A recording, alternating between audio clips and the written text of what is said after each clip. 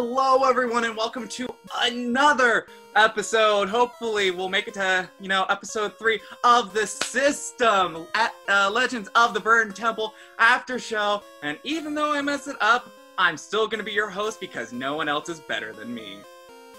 With me today, I, of course, have the wonderful host of the system, Mr. Nathaniel Rosansky. If he'll just put himself on the screen right here. Look at him being all beautiful. Hello again. Hello. Hello, little side commentator.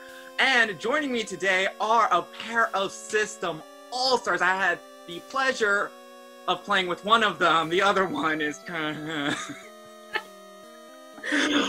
With me today, fellow Meme Squad member and only two-time finalist, Miranda. How are you doing? I'm good. It's me, everyone's favorite greasy, unemployed piece of crap. Sorry, that was really self-depreciating. Well, we're running with it. And also joining me, one of my favorite people post-season, one of the most infuriating people to play with during the season, Mr. Eric. How are you doing? Half of C-SPAN. Hello. This is half of C-SPAN live from the Aftershow. I'm Eric. And I'm Phil. Coming at you live from my lonely apartment in Chicago, Illinois. Well, it's kind of the same thing. So Miranda, how's your English class going right now? My English class? Oh, Bill's a teacher. I'm not an actress. Oh man, I love it. We're struggling, but you know who's struggling even more? The cast of Season 8. Let's jump into that, why don't we, since that's why we're here. Now, just a little preface, I usually watch the episode once just to take everything, and then I watch the episode again just to take notes and get an idea for how the after show to be. Last time, it was like, even though the episode was like twice as long last time, I had about yay many notes. This time, a lot more. There was a lot to get it. Oh my god, like, we'll get into that later, but first of all, we come in fresh up. Weird thing for me, at least, there was no cold open. Nate chose to just say, screw it, we're just jumping straight on in. I do not have the energy to do another great cold open. You only get the first episode. So we jump in, we get to Rory, and Rory just kind of does his Rory thing where I don't know if he does this on purpose or not, but he is very... He's like, oh my god, I'm very stressed, I love this game, oh my god, what's happening, I'm in control, no I'm not, and But he also brings up a very good thing in his first conversation with Cody, where he feels a lot more aware and a lot safer having survived the chamber. And I kind of wanted to get your guys' opinions on that, because I hadn't actually thought about that until he brought that up, but it brings up the idea of the system version of the intentional Matt Singh, where you kind of put yourself in a very precarious situation, but if you survive, you have like a much better layout of what the game actually is. Do you guys agree? I love Rory. I think he's one of those really big, great characters in the cast right now. And I also think, just in the way he delivers his DRs and everything, I love his inflection.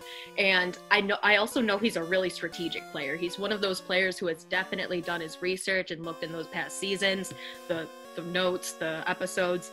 And I think he's in a decent spot right now. And I really like how he brought up being in the chamber as maybe a positive, because a lot of people, they don't know where they stand and they just raise their popularity, and they have a hard time figuring out who did what. But now Rory knows, okay, well, I got fucked with, that's where I'm at, but I had enough people to save me, and this is how many. So absolutely. I mean, it sometimes does pay to be the first person in the chamber.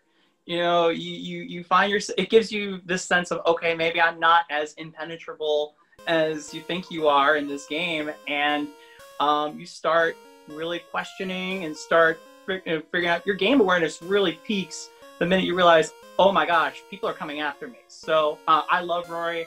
I love the tragedy of comedy and tragedy. So I'm rooting for Rory. Bill and Justin, too, had a huge wake-up call this episode after the last one, with Jace going home after just trying to, grab whatever votes he could, not really thinking about the golden number, which I think was 3. 3 was the best number last episode, or 4.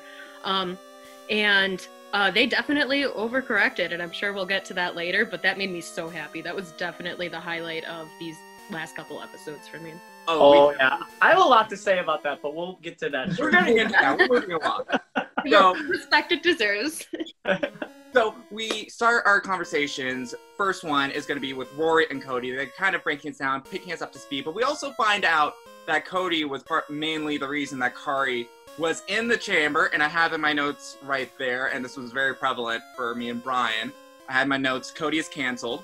So that was that's how I felt.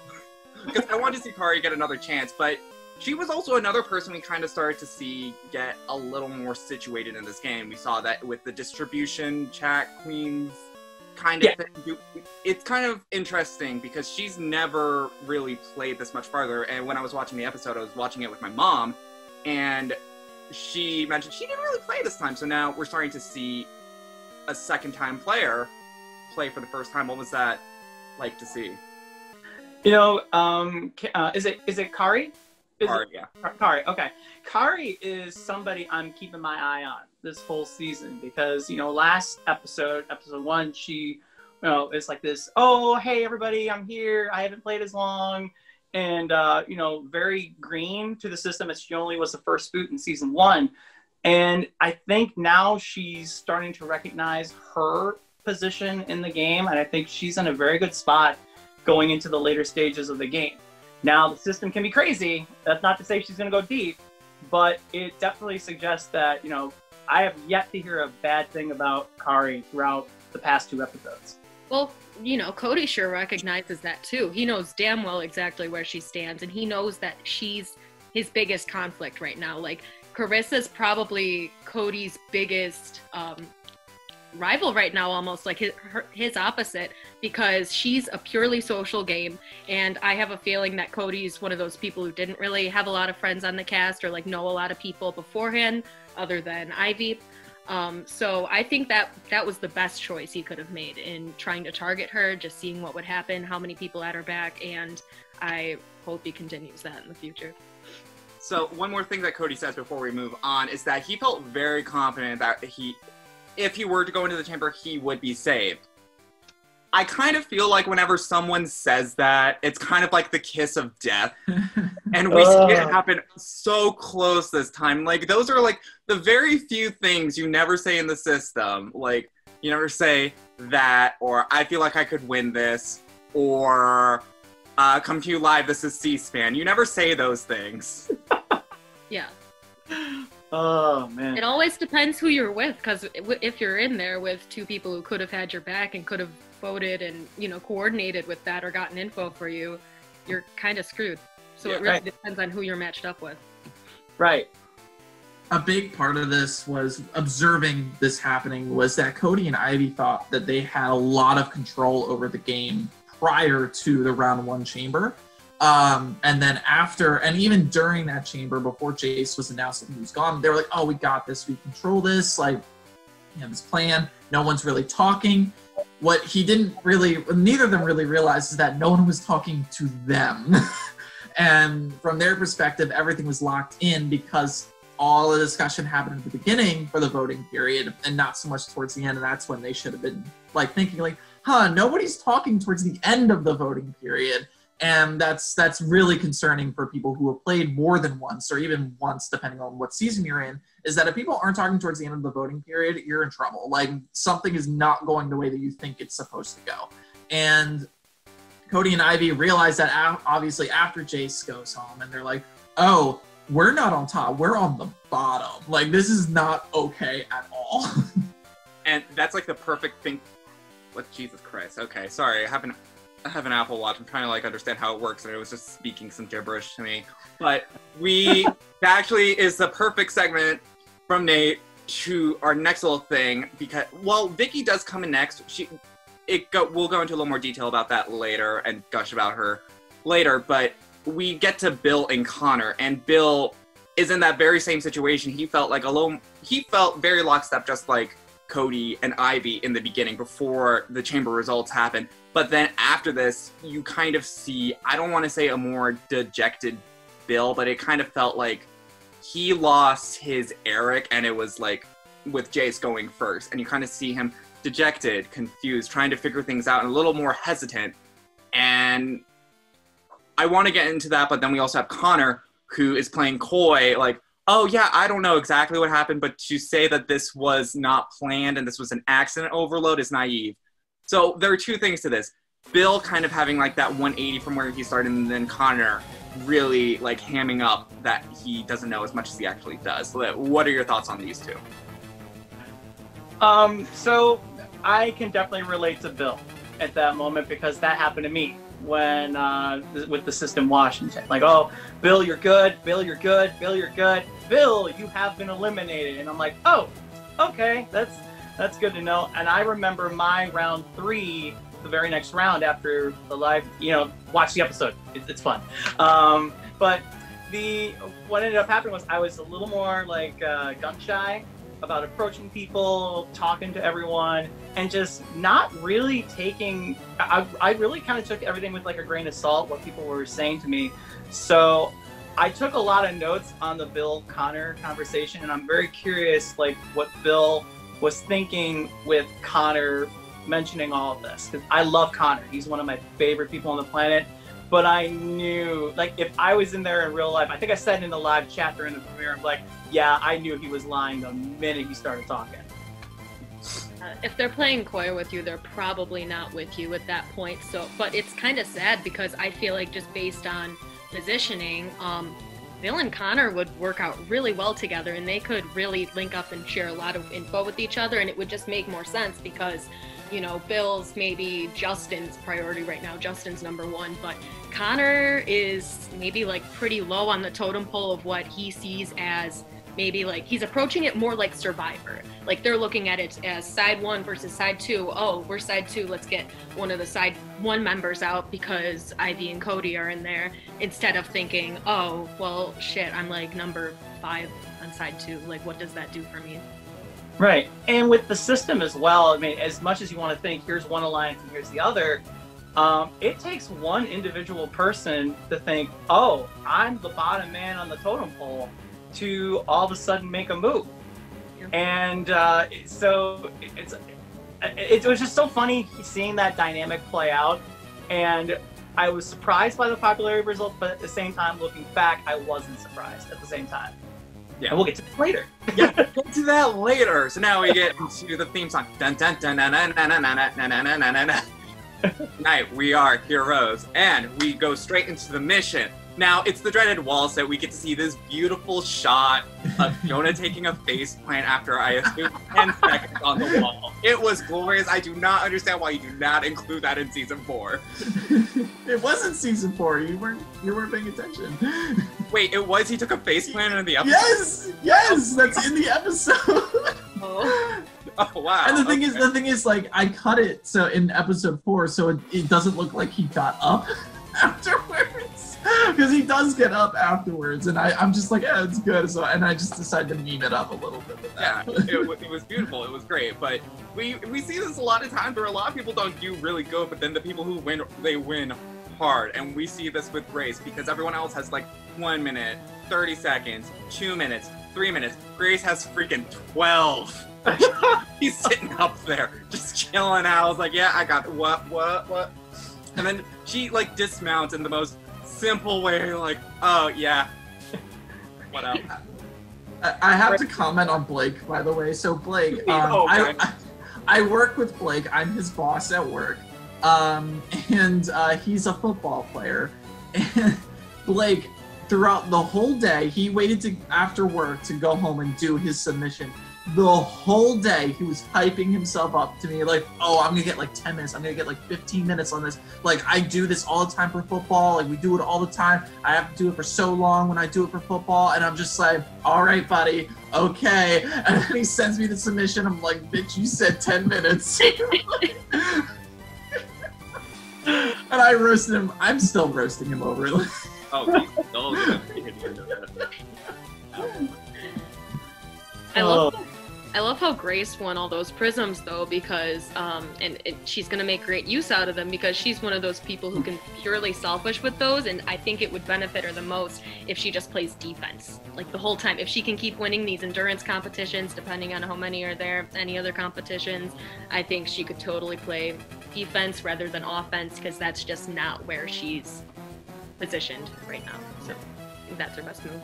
Grace is such an interesting every mission player. should be wall sit at this point. That was phenomenal.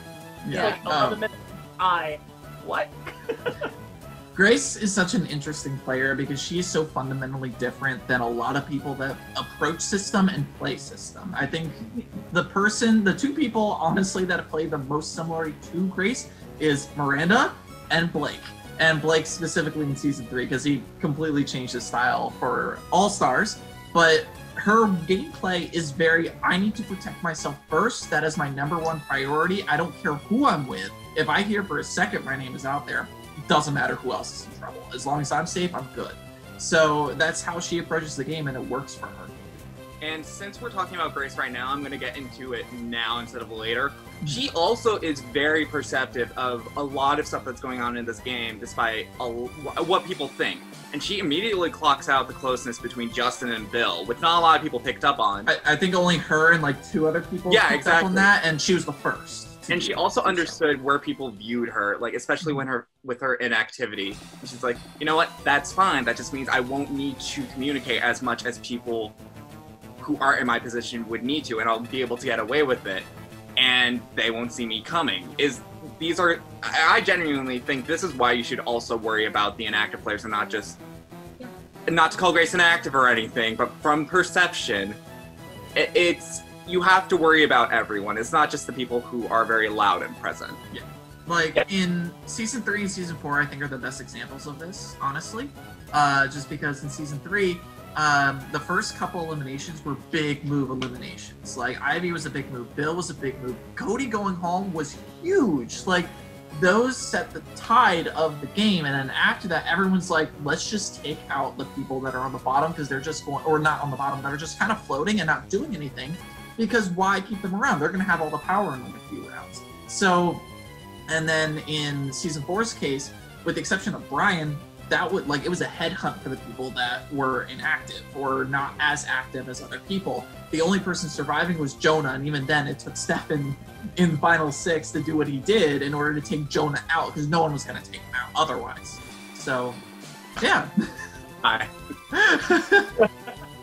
So yeah, Grace is dangerous, and she knows what her appearance is, and that is what makes her dangerous. Yeah, as long as you have that figured out, you can work off of that. As long as you have a game, get to the end, can explain what exactly you did, I'd respect that. And it doesn't really matter as much in this game, which is cool too. Yep. So Grace is definitely somebody I'm watching out for. I feel like this was a more powerful episode for her than the last one, and I want to give her a special props for that. But we're also going to get into something that's just as interesting. The stealing. I know we have a case of someone going steal crazy. The first time blue modifiers are available, which are the ones people can use to steal prisms from another, is round 2. Sometimes we have them used not at all. In this case, we have them used aplenty. Lucas I don't want to say steal crazy, but steal crazy, and he steals stuff from not only Bill, but also Ivy. And he's not afraid of it, and he's also not afraid to let people know about it. Like, I have this written down somewhere. It was stealing it. Yeah, he doesn't really care because, yeah, he is going after them. And I want to hear what your guys' thoughts are on that. Okay, so I took a lot of notes on this part because I think this may have, if I'm putting myself in Bill's spot, that may have been the best thing to do, to just draw attention to the fact that somebody stole my prisms. Because you've just gotten out of a round where, where Jace left on a blind side, and you've got perceptions of people that are like, oh my gosh, people are being shady. So why not add fuel to the fire and say, well, somebody stole my prisms. Shady, shady, shady, right? So I think that was so perfect for Bill to do that. And you know what? I got to give it to Lucas. At first, I'm like, maybe round 2 Prism, that may not be. But if you're Lucas and you want to get a rise out of Bill or a rise out of Ivy, that's the best way to do that. But Oh yeah, go ahead. Sorry. Oh, no, continue. Yeah. But what I didn't like was Lucas sharing that he stole the prisms. I think he should have just kept that under wraps, blamed that on other people. But that was the only thing I didn't like. But I think Bill played that perfectly. I think Lucas played it perfectly until he started talking about it. I actually think it was a bad move on Lucas's part, just based on he was furthering that side war in doing that, in stealing both of their prisms. It was pretty obvious he was pushing that whole side war agenda even more. And really that only helped Bill, Ivy, Justin, even more. And Bill was talking about, oh yeah, as long as he was talking about wanting to have visible enemies, and I think it was the previous episode or this one. So he has the right idea, and I think that really helped him, if anything. And I don't think it helped Lucas, and obviously he's not in a good spot at the end of this. We'll get to that. We'll get to that. We'll get to that. Nate, do you have anything? Yeah, so Lucas made an error, and I don't think it's necessarily bad to steal from someone early. I mean, we've seen it work out very well for people in the past. Ame comes to mind with stealing early and causing paranoia, so it exposes more cards. However, in this case, Lucas really shouldn't have done that, in my opinion. I would not have done that if I was in his position, simply because his name was all over the place in round 1. Drawing more attention to yourself after that happening in a bad light is not okay. Like, you need people to forget about you if you were almost in the chamber but weren't. Like, that is the thing. Like, you need to make sure you're not in the next chamber. So Lucas, his first mistake was doing that. Second mistake was telling people he did it, and that was really, really bad for his game, in my opinion. Yeah, and it's not like complimentary to what Miranda said. It wasn't also something that people couldn't pick up on. Like Ame's, no one could suspect that, but with something with these 2 specific people, Ivy easily clocked that, even though no one told her. She was like, "Oh, it was probably Lucas." Jojo clocked it first. Yeah, exactly. Yeah. So it's kind of like a little too obvious. You want to make sure that if you do steal, that it can't be traced back to you. I think it would be wise if Rory or Blake were or even Vic, maybe not Vicky again, but Blake or Rory were ones to steal from 2 people in this second side, the kind of bigger side with Vicky, Lucas, Connor. Well, not Lucas anymore, but I feel like that could benefit them. But not Lucas. Yeah. So then moving on, we get into the last little bit of strategy before the popularity results. I just had to think of how this game works.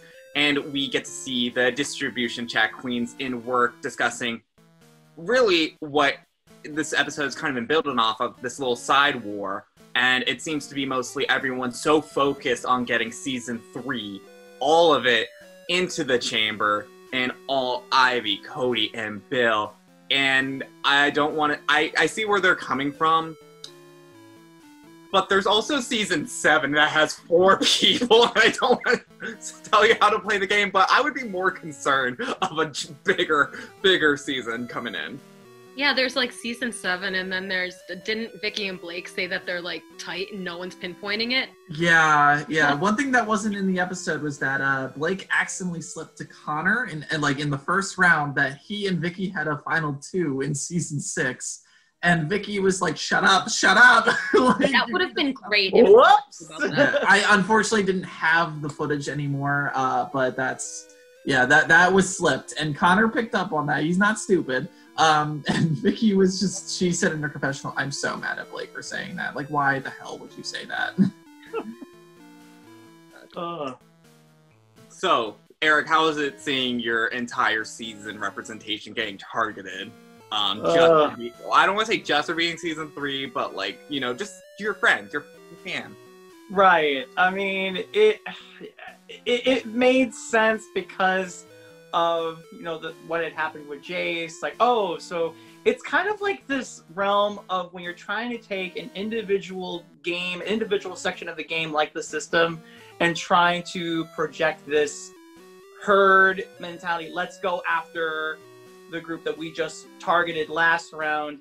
And I mean, it doesn't work like that. I mean, I can point to, the Cabinet, season 3. Oh, we're so lucky. We're going to get, Alex and Cody and everybody in the chamber. And it just doesn't work like that. People don't learn. You can't get an entire alliance into the chamber. You might as well just target 1 or 2 and then just put all your eggs in that basket, like, at most. I mean, it's kind of like Nate says, no one ever learns. We have episodes on this. Like, people should be picking up every so often, so I think they should, but people get greedy. That's why. Their own fault. Yeah, shout out to season 5's The Situation. Very true. Yeah. One thing I do want to say is that yes, the distribution chat queens did get a little greedy, but that was also because they didn't really have a lot of room to maneuver. The problem is when you have such a dominating group over a small group is that you don't have many moves to go from for there. Vicky didn't have that huge group in the previous round until the votes were locked in. So she was able to maneuver a lot easier, but because this round there's a group of 6 or 7 people that collectively wants 3 or 4 people out of the game, it's a lot harder to kind of really make that work and make it, like, stick. Mm-hmm. Yeah, because it's a game about prying for information and hoping that people from the wrong side slip up and give you information they shouldn't, so you can put that together and do what you need to. And when there's a bunch of people on one side versus a smaller side, okay, it's a side war. What are you guys going to do if it's very defined and there's no ties in between? But then again, you have people like Grace who will tell Ocho, what they need to know. So, I mean, people are unpredictable. Like, things can change, but in theory, like, a side war is really, really lame and lame. We don't like it, even though it happens a lot. So the the popularity results come in. We see Ivy, we see Cody, we see Lucas in the chamber. When you have a duo that you're, like, really close to in the chamber, it's, I don't want to say discouraging, but in All-Stars, when that happened to me in Oakley twice, it was a ringer the first time, and it was rough the second time. I can only imagine how it's been like. You guys have had that kind of experience too, right? Where you're in the chamber with an ally, and it seems like there's only one way out. But Eric and Henning, Miranda and Dustin. Mm-hmm. Yep. Yeah, it's it can be very discouraging. It's when Henning and I ended up going into the chamber, it's when you kind of knew, and it was that live night where everybody was talking about the vote, and like, selfishly, it's like you want to protect yourself, but at the same time, you want to protect, Henning as well, or your ally as well, and it was very, it can really kill your game at times. Lest we forget Miranda's choice, but that had a twist in it as well. But sorry, Steffen, I'm sure that wasn't great either. I mean, I want to say it led to some really great TV on the system, so it's not all bad. I mean, like, we've beaten this to death. I didn't want to win All-Star, so, like, if it helped you in Oakley, I'm very fine with that. By the way, I wanted to... Oh, sorry, Miranda, please continue. I was just saying silver linings. Silver lining. I do want to say, not to backtrack, but, like, the difference was between season 3 and season 7, not just that season 3 was, like, they voted to try to keep Chase in together, but it was also because they had more of a public appearance of being together and being more uniform than season 7 was. The season 3 people, they were connected. Granted, it was not, like, the best connection, but it was obvious that Bill took out Ivy, Cody took out Bill. Granted, that is not, like, a great game connection, but it's an obvious game connection, an easy one to connect over. Whereas season 7, they were all over the place. Like, Rory was taken out by a twist. Lucas was the first boot, and the only real person he was obviously connected to was Lucas. Even then, they didn't really play long together. Jake took out Grace, but it wasn't like an obvious thing. Jake was also a part of a dominant alliance that collectively wanted Grace out. So the fact of the matter is that season 7 is just was nowhere near as unified or had that appearance of being unified as season 3 was. Okay. Going in a little after that, we now get into little confessionals. Ivy's dejected, feeling a little more lost. Cody, for whatever reason, a little shady of me, was like, why are you proud of being in the chamber, sir? I don't understand that. And Nate has been, like, I don't want to say unnecessarily sassy, but he's been overly sassy this season. In his editing. Now, in Cody's defense, we love Cody. Cody's fantastic. This was a guy who just got wheeled in season 3, so better to be in the chamber than to be wheeled. So, well, it's also not Final 12. There's no possibility of the wheel right now. He was clearly being sarcastic, but I'm just like, I'm gonna have fun with this anyway. Lest we not forget the next piece of shady editing, let's check out how Jake is doing. What did he even say? I couldn't figure it out. He said, sorry, I have mints. Like, that's what he said. For a second, it was his goddamn teeth falling out. So, the thing is with Jake is that, like, the thing is, I'm going to touch upon this when we get to the Jojo Bill part, but I can't show what I don't have. And this season, we did not require people to have recorded conversations because going into the season, we were not planning to make episodes. So for this round, I had no recorded conversations of Jake. He was still talking to people, he was still keeping up with people, he was alive in the game, but he just didn't have anything recorded. The only thing I had were his mission submission for the round and his confessional. So I can't really just insert Jake. Like, no matter how I inserted Jake into the episode, it was going to be weird and a little awkward. So I'm like, let's just make a joke out of it. And to be fair, Jake did have an appearance at that point in time as a major floater. He was not someone that was like a super big threat. The first round, he was just very concerned about not going to the chamber because season 7 was like, don't put season 7 in, please. We're not together. And he was like, okay, cool. I survived that. I can float. So that was Jake that whole round, and like that was the best representation I could put of him without it being like super, super awkward and just kind of jammed in without it being funny.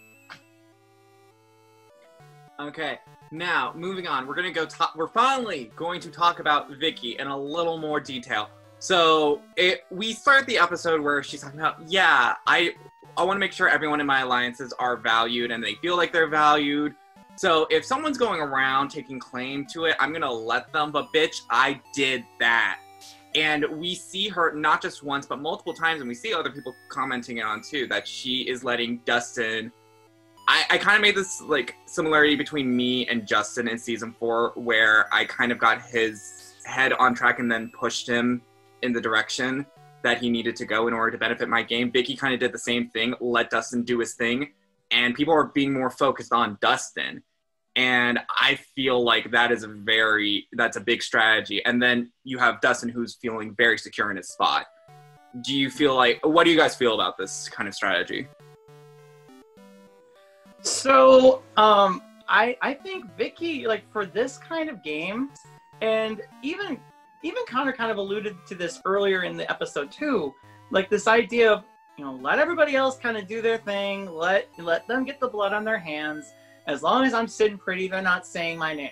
And they're not going to throw me into the chamber. Or at least that's the idea of the strategy. And if you asked me from episode 1 to episode 2, I would say to you, I'm scared for Vicky. Because, she's clearly has made herself a big target with the move that she made. But I'm actually digging what she's doing here right now. Because it takes the limelight out of her and putting it back on Dustin. I'm more scared for Dustin. I think Vicky's in a better position right now than Dustin is because Vicky's the center of quite a few things, like a couple things going on right now, whereas Dustin seems like he's kind of at the bottom of that side 2 alliance.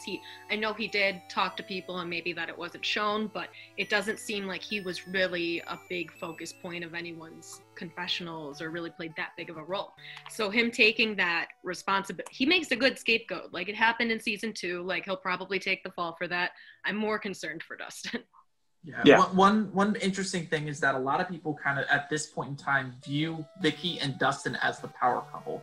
While Blake and Vicky had that notoriety of coming in as a duo, it has shifted completely because Blake just isn't as active as Dustin. So it's really worked well for Blake and Vicky as a pair because they are definitely closer together than Vicky is to Dustin at this point in time, because now Vicky is like, yeah, I made the first move, but I'm not in control necessarily. There's Dustin right here. Everybody, Dustin did this, not me. So, and Dustin is also talking more than her at this point in time. And that's what people are going to be looking at. And now people's viewpoints are changing because they're like, was Vicky really completely in control of that? Because I don't know if that's the case anymore. So, Nate, I'm going to quote something you said probably in like a season 3 after show that I remember for the longest time, but this is what it comes down to. In every ride or die, like in the system, there seems to be a godfather and there seems to be a mafioso. And Dustin seems to be taking on that role. And that, you know, I'm nervous for Dustin. I mean, he might make it to later stages of the game, but I don't know. I think history is going to repeat itself for him. There are too many patterns and parallels that he's not correcting right now, but maybe he can in this next episode. I do want to say, though, just in defense of Dustin, that he is playing significantly better than he did the first time around. And this is also the opinion of the rest of production. When Henning was a part of production, this was also the case, where whenever we finish the season, you'll be able to see oh yeah, Dustin definitely improved on what he did the first time. Depending on whether or not that changes his placement, we shall see. But with Dustin specifically, yes, his social game way better this time around in terms of his viewpoint and how the game is going, much better this time around. It's just the one thing that I think that is not doing him any service is that he's not understanding his own position at this point in time. Yeah. So now we go into what I think is the greatest segment in the episode, if not in all of System episode history. It's up there. I'm not going to say it's the greatest thing, but it's very entertaining because we go from Justin's chat with Grace where she says, oh yeah, I think there are 5 people saving Lucas. You see just his eyes go like, what? And then we cut immediately to the League of Chillin', which every time I say that, I get I cringe just so much. It hurts. Every League of Villain pun, every League of Hero thing, every League of Challenge, I am done with it. It is over. We see them break down everything. We see Bill be a little hesitant, and Justin is saying, no, you gotta save Lucas. We gotta cause this overload. Yes, it is very risky, but we gotta take this chance, dude. And my favorite line of the episode, we came here for a second chance. Fucking do it, bro. And Bill caves, and he's like, you know what? You're right. I'm gonna do it. I personally think Bill was so apprehensive of doing that was because of his system history with how the vote went when he left, with the vote when Jace left, and now this one where he's in control this last vote. Of course, I would be apprehensive if every time before it's been like that, but just seeing it all come together, production was very entertained in this moment. But with 10 minutes left, it came down to the goddamn buzzer. And we see the League of Chillin' pull off the second overload in a row. Please, what were you guys thinking when this was going on? Yeah, Justin's my MVP for this episode. Vicky's obviously the one, well, maybe not obviously, but mine for the last one. And, Justin and Bill, that was really impressive that Justin managed to get that information at the last second. I don't know what compelled Grace to tell that to him, what made her think that the lines were blurred like that, but he's doing something right, so. All right, so I'm going to be giving my unbiased opinion of what C-SPAN, when League of Chillin' was able to do. Hang on, is it hot in here? Is it hot in here? Is it hot in here, or is it just me? Hang on, give me a moment here.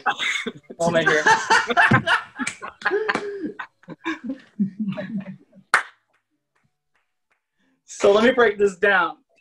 I had to go all the way back, system history here. I remember season 1, Josh Felix throwing the vote to get Max out. I remember, Nick Mana changing his vote season 5 to get Don out. I remember, I have never seen a play like this in 8 seasons of system history. League of Chillin', that's beyond C-SPAN. This is what C-SPAN was supposed to do. And I'm just so thrilled for both of them. Bill dug deep. He's learned. Justin. All right, one more thing. A little bit of system trivia for you. Justin was my system alumni recommendation for season 4. So I felt like a proud Papa Bear seeing Phil and Justin put that together. You have no idea how thrilled I am. Like, it was phenomenal. I loved it. You guys are fantastic. So happy for them, especially that bounce back from the last episode. The last episode, you're like, I don't know, not looking too great for them. They bounced back. They found out where they were after that episode, and they know how to get further now. So. Yep. One thing that wasn't in the edit, again, it's like if I don't have it, I can't show it, is that Bill actually purposely said at the beginning of the round for voting, was like, I am going to be the last person to vote. I am going to wait until the end because I need to know everything I can, and there's a possibility it could overload because of the fact that nobody wants to give Cody or Ivy votes. At the moment, they still don't know which one they want gone. So he was like, there's a possibility. I'm going to keep my vote. I'm not going to tell anybody that I didn't vote, and that's it. Nobody knew Bill was the last vote except JoJo, and that was it. So that, like, and that's why I think that's why Grace felt comfortable enough to tell JoJo that there were 5 people that had locked in for Lucas, because I think she might have assumed that Bill was going to anyway, or just either vote for Cody or Ivy, whereas vote just kind of just didn't matter in her head. And then on top of that, she didn't know Bill was the last one to vote. She thought it was one of her own people. She thought the likeliness was that there were 7 people that were like, yeah, I'm going to just wait until the end, make sure that everything's Gucci, and then I'll vote. And nobody knew it was Bill until after the vote, which you'll see after in the next episode. But it was, yeah, like, it was an insane. People really underestimate JoJo, and I want to give props to JoJo. People assume because his mouth is running a lot that his eyes aren't looking as much as well. JoJo has one of the best perceptions of the playing field out of the majority of the people in this cast. Amen. Amen. I think that's definitely something he learned from season 4. Yeah. Like, I think you see, like, I think you see this in the episode where he feels worried a bit more about where his loyalties are. If people are, like, you know, going to give him information. I think that's kind of the problem of being such an active person in season 4. People aren't as willing to trust him, but I think he was one of the people who definitely has picked up and learned from his past. Even though he didn't feel in the beginning that he had to decide, I think he now clearly has to decide. Yeah, and JoJo, this is why I think, you know, Nate, you brought it up. JoJo is, like, I know people like to say, oh, JoJo's not a great player. This just proved it. This just proved otherwise. This just proved that he knew exactly what to say to Bill to finally, because I know Bill, and he's thinking through this, and, you know, who knows, like, we don't know who Bill talked to prior to this conversation, but, you know, and you can even see Bill's gears start to turn, and there's even a moment where we kind of steps back a little bit, like, okay, well, wait a minute, let's figure this out. And then that's when Justin comes in and says, we came here for a second chance. He knew exactly what to say. I mean, I was trying to find my Febreze and, like, get the missing thing. Bear in mind, Justin had more to gain from this move than Bill did. And Bill gained a lot. Like, it was great risk, high reward for Bill, and he's going to explode phenomenally in the next episode, I'm sure. But Justin had a lot less to lose by this move, too. That's why I'm just like, this is greatly going to benefit my game, and it's not going to kill me because nobody's going to associate me with this move. So, bravo to both of them. I mean, League of Chillin'. I'm a League of Chillin' fan. Yeah, I think this episode was really their breakout episode for proving themselves as the 2 of the more strategic players on the cast. Yeah. One thing that I wrote in my notes for round 1, episode 1, was that JoJo had, I had like rankings in my notes and everything, and I put on there as like, JoJo needs to figure out how to not necessarily change his perception, but make it so his perception isn't a bad thing. And the perception was that it's JoJo. He's going to be talking to people. Like, and people were like, oh, like, people need, like, I have to dance around what I tell JoJo and, like, be careful about exactly because he's going to tell everybody. He needed to figure out a way to make it so it went, oh, it's JoJo, to, oh, that's just JoJo. And he found it this episode. And it was really a sight to see. Yeah. And now, of course, that led to the infamous 6-2-2 overload, the second one in the season, and we see Lucas leaving In 13th place, once again, he is the second person in system history to repeat placements. Of course, the first being Nick Mana. Now, what do you guys, do you feel like this is a very fair placement for Lucas? What do you think his legacy is in the system now, and what are your final thoughts? I think he's made quite a few missteps. I don't think it was a coincidence. I think he kind of brought himself there in a couple of ways. Not too shocked, but I don't think it was him that did himself in the long run, obviously, but yeah. I think he earned his place there. I was a big fan of Lucas in the first episode, in the second episode, and I thought maybe he was gonna just miss the jury or something. So this placement doesn't necessarily surprise me. I'm sad by it, but at the same time, there's a golden rule in the system. When you are ahead and you're in a good spot, shut up. Fun but chaotic. Very Yes. chaotic for when it wasn't the right time to be. Yeah. I think part of it is that Lucas wasn't used to being ahead. And he was used to knowing what he was talking about after the fact. And that was the case in Season 7. He knew what he was doing in Season 7 to an extent as a newbie player. He knew this wasn't Big Brother or Survivor. He knew that was the wrong way to approach the game. And unfortunately, because there were multiple people that didn't approach it that way, he got screwed over. And this time he actually was able to benefit from the fact that people were approaching it like the system. But unfortunately, he didn't have the experience that other players had, and that's where he fell short this time. And that's really where I saw the disconnect for Lucas. I think it was just an unfortunate series of things that kind of led to it. And again, not completely his fault. Definitely things were his fault that landed him in that position.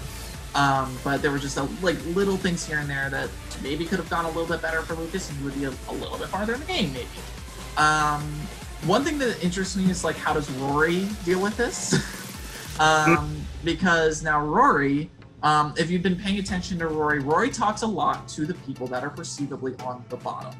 He talks to Bill, he talks to Cody, but Lucas, he's tied to Lucas, who's on with Vicky, with Carrie, with Dustin. Where does Rory go now? Is really the question that I have put this in my notes. And that's one thing. To the bar to grab a beer. This was a weird round. Yes. Rory should go to Dustin, but Dustin I don't think has the awareness of where he is right now to do that. But I think that would be the best for both of them right now. Maybe Rory, Dustin, and Bill would be good for Rory, but I feel like... Continue, I'm trying to... No problem. So We're moving on. I have a chart right here of these connections. And I'm going to make a bold statement here. I think Rory is just riding with Season 3, personally. I think now, I see Rory as somebody who's kind of playing that MTR, middle of the road kind of game, and you might as well go where the power is at this moment in time. I'm going to be very curious what happens in the first 10 minutes of episode 3, because I'm going to be watching for Rory, I'm going to be watching for Bill, I'm going to be watching out for, you're going to love my new code name, Codivey. They actually refer to themselves as Team Rocket. Oh, yeah. From this point on. They do. They do. They are Team Rocket. I think they... Specifically Jesse and James, but they are Team Rocket. Was it round 2 or round 3? I think it was round 3. It was beginning of round 3, but so about this time. But yeah, they consider themselves Team Rocket. They know that they are villainous, and they don't care that people know that they're villainous. I love that even better. Prepare for trouble and double. And then you can imagine a prod as Meowth and Wobbuffet just chiming in, just being stupid. But before we wrap it up, I just want to get your guys' final thoughts. What do you guys think is going to be happening next? Who do you think is going to leave next, and who do you think is going to win? You're not going to ask us who we think is going to win. Not going to work this time. Nope. Alright. So... I don't think Ivy's in good for next episode, and I don't think... I could see it going bad for Grace. She might be in trouble, but I feel like she'll fix herself. Yeah, we'll have to see, because it really depends on whether they really pay attention to the floating people in the middle right now, because it's not just two sides. There's 4 different ones if you really Two think. big moves just happen in a row, and typically when that happens, people want to take some shots at the middle. So It Yeah. was like Pangea, now it's like 2.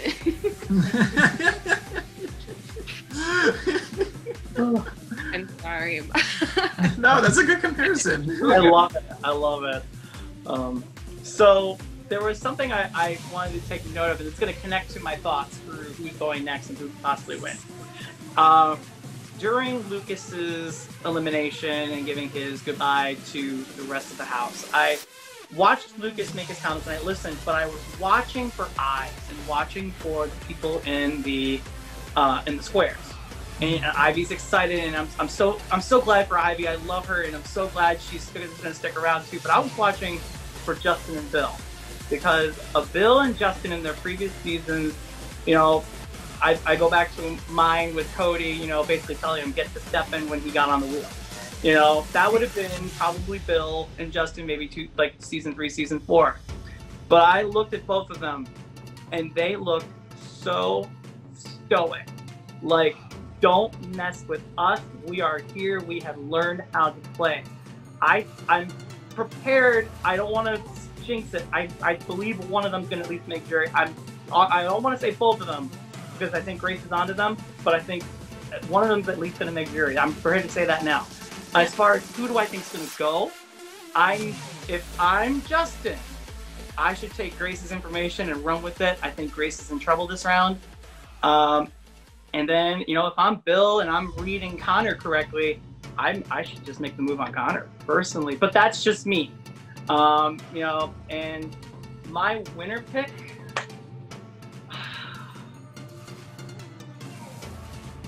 my dream would be Bill and Justin. Maybe they go deep, I don't know.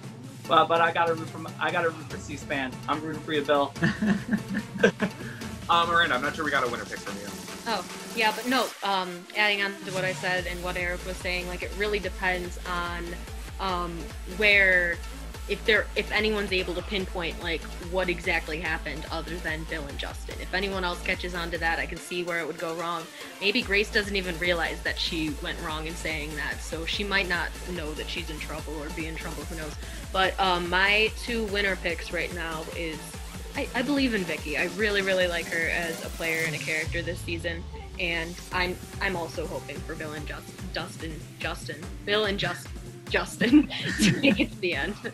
The League of Chillin'. League of Chillin'. You have to root for the League of Chillin' after this. I do want to say, I want to give a little bit of a story behind those last 10 minutes that you saw. Henning was the only production member that was on that call watching that. Steffen wasn't there. I was visiting with Vicky, and I was just like, okay, I'm just going to wait till the votes, and then I'll leave the room, and then I'll announce. I get a message from Henning, because I'm just checking my phone. He's just like, you need to get on this call now. You need to watch now. And I'm like, why? What's happening? And he's like, you know Bill is the last one to vote, right? And I'm like, oh, I'll join the call. Like, and all of us are on call watching what they're deciding. We're just like, we're messaging like, Bill, listen to JoJo, make the move, Bill, make the move. So it was nuts. Like, it was definitely something else, because I was watching this from an outside perspective, because Matt and Nate were just like flies on the wall, just like eating this up and like talking at each other, and I'm sitting here like, what the fresh hell is going on? Now you joined him in the last like 2 minutes, I think. What you joined? Maybe, I don't know. Yeah. I was kind of like exhausted at this point and was only like, dude, these people are exhausting. But you know what's not exhausting? Another episode of The System, Aftershow, Legend of the Burnt Temple. Oh crap, it's it. That's over. We're not going over an hour, I swear to God. Okay, everyone, I just wanted to thank you guys. Hold on, Steffen. Son of a bitch! Right. Season 9. Oh, right, Season 9. So let's hype that up. So guys, Season 9, we are planning to cast our 9th season, our next newbie season. If you want to play, throw an application on it. You know a friend or family member, throw their application in. I got my mom to play a season. You kids do. Anything. So, with that being said, if there's something strange in the neighborhood, give it a call. C-SPAN. Okay. God damn it. Okay, well, anyway, that's it. This is the For Real ending. apply to the system season 9. Again, thank you to Miranda and Eric and Nate for joining me once again for the system after show Legends of the Burn Temple. I will see you next time. Goodbye.